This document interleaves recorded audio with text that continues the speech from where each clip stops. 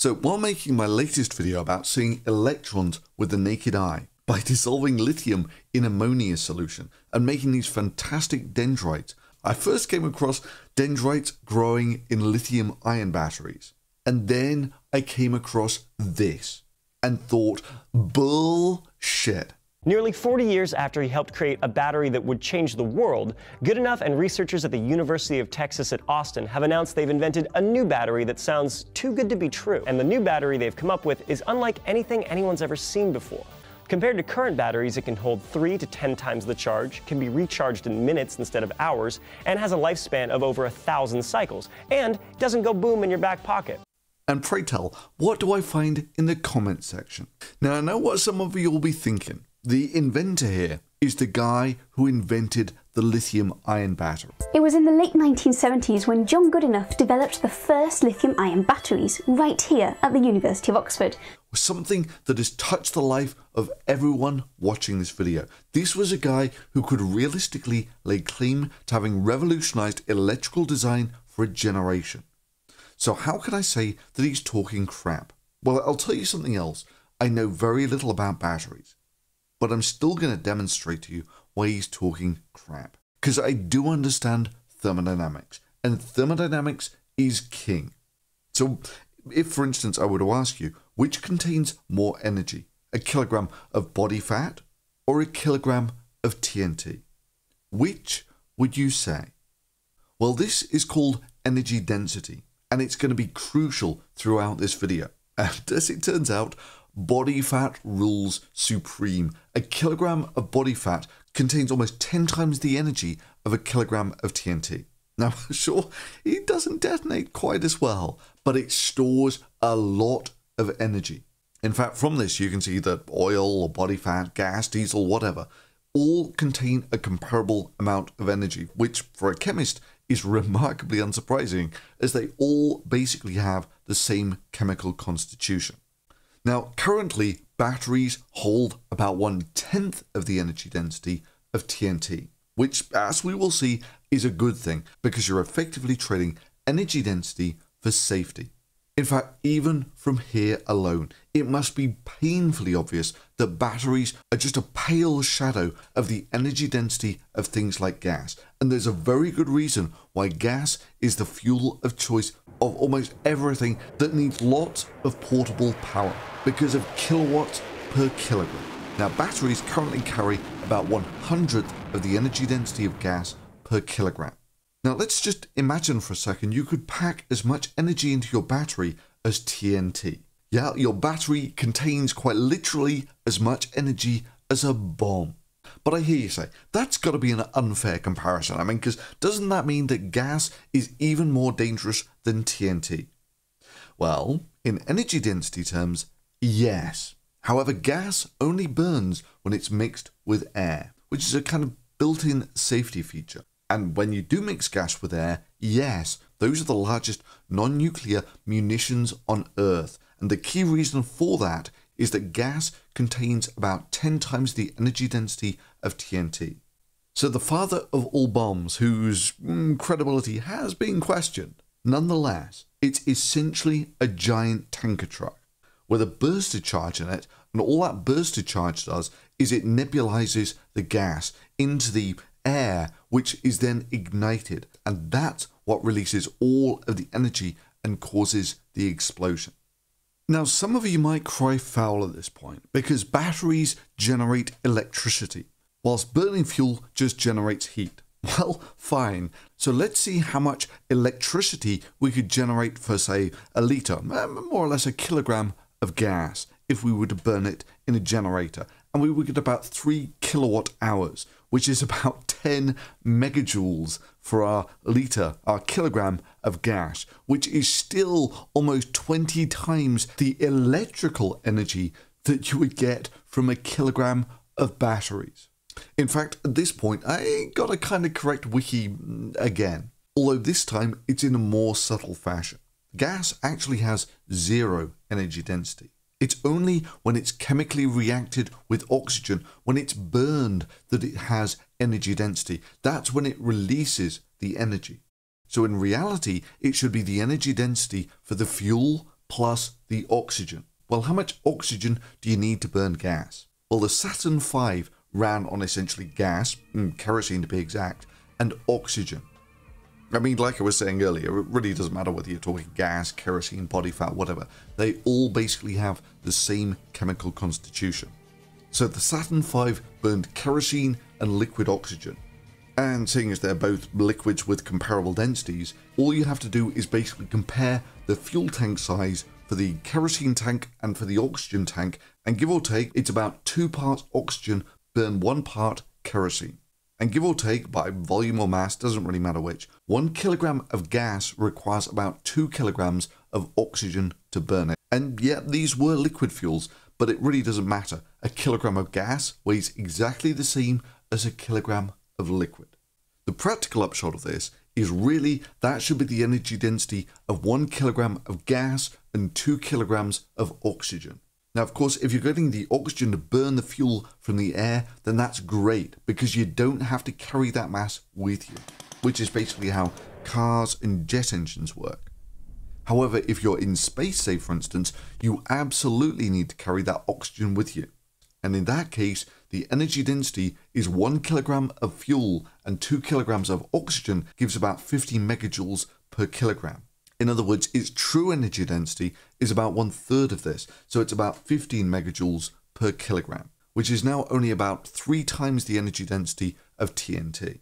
And make no mistake, if you get a mixture of 2 kilograms of oxygen and 1 kilogram of fuel like this, and mix them, that is still pretty much the apex of energy density. It's the apex of what can be achieved in terms of energy density from chemical fuel.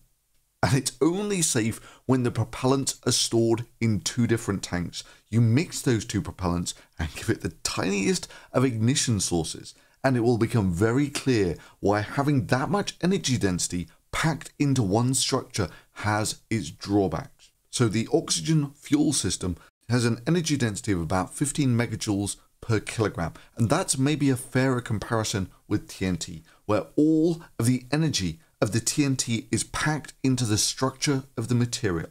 And that's exactly what happens with a battery. You're storing all of that electrical energy within the structure of the battery in one way, shape, or form.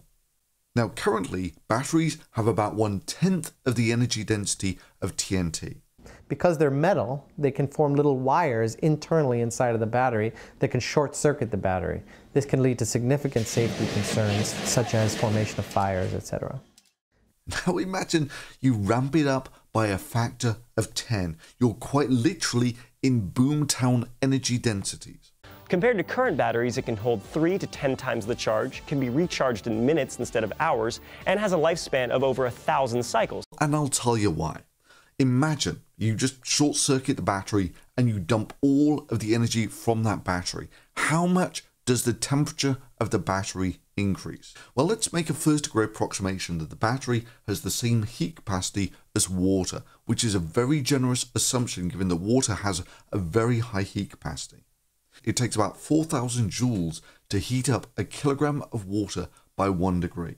So if our kilogram battery releases some 4 million joules, which is about the same energy density as a kilogram of TNT, the water would heat up to about 1,000 degrees, basically to white hot. Well, let's take another benchmark. Thermite has about the same energy density as TNT. And when that releases all of its energy, when it reacts, its temperature goes up over 2,000 degrees. Once it's going, there isn't a chance in hell of stopping it.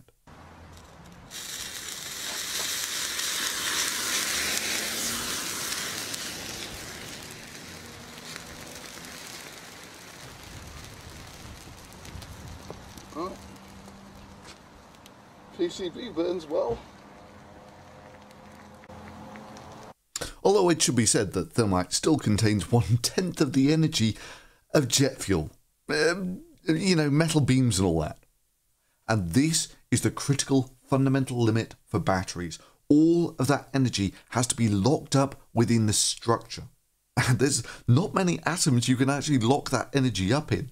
And very much like with an explosive, If you get a failure in any one part of it, it can cascade through the entire structure, causing a cascade runaway failure, which leads to the destruction of the whole battery. Now, sure, you can actually get more powerful explosives than TNT. The problem is that as you get more energy into the structure, they become progressively less stable, until you get to what is basically the apex of energy density, which is a mixture of liquid oxygen and gas, which, given the slightest ignition source, or someone just looks at it funny, will explode.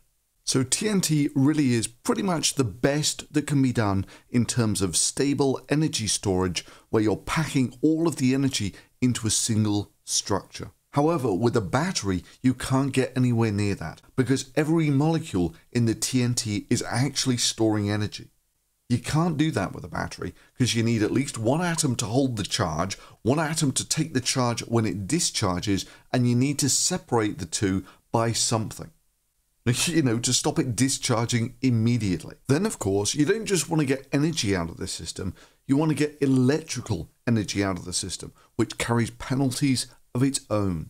The practical upshot of which is you'll be doing very well to get 1/10 of the energy storage of TNT into a battery, which is about where the current battery technology is at the moment, which is actually very respectable. So basically, systems like gas have this inbuilt safety system in that it only becomes an energy-rich material when you mix the oxygen and the gas together. This is why gas is basically a perfect fuel.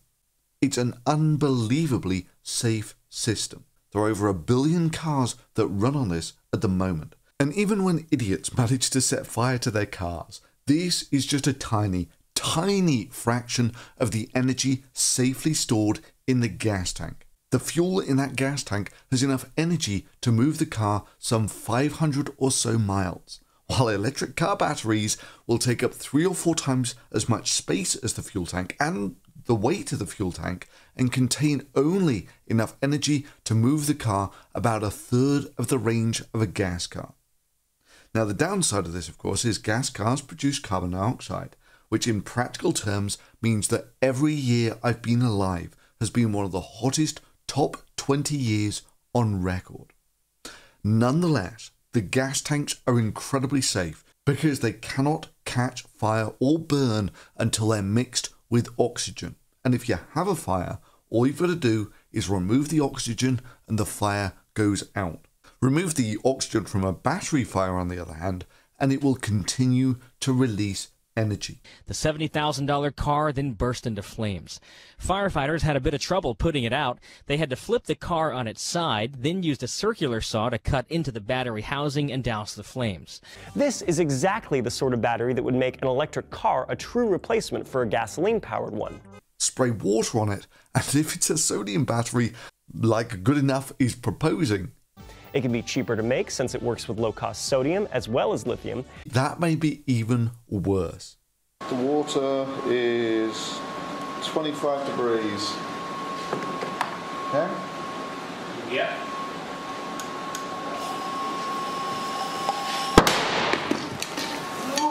And just so we're clear on how violent and erratic this explosion can be, this was merely 350 milligrams of sodium. That's only about the size of an aspirin tablet. This time you missed to take Yeah, I missed the take with both.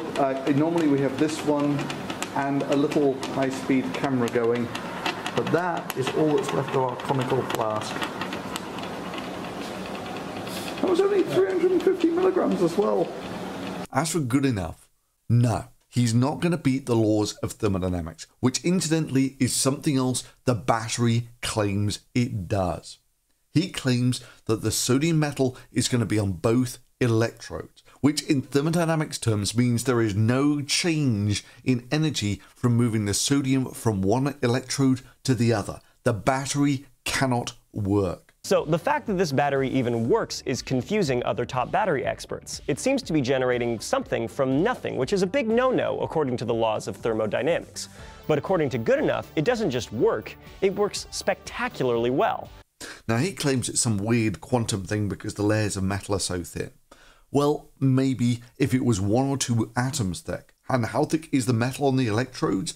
Well, according to him, a micron or so. That's 1 or 2 million atoms thick rather than just 1 or 2, which blows the whole Fermi energy thing out of the water. Look, I'm not saying there's no place for electric cars. Clearly there is. It just needs to be in the right venue. And I'm not saying that battery research is pointless, but you've got to be realistic about what can be achieved and what the drawbacks of cramming insane amounts of energy into a battery are. And honestly, I think we're pretty close to what can be achieved safely. We have, if you like, discovered the battery equivalent of gasoline. Something that's not changed for an awful long time. And I really do wish that folks would just rein in the hype and just think about these things a little more skeptically. Many thanks to all those who support this channel through Patreon. And if you'd like to join those who support competent, scientifically literate media like this, you'll find the links below.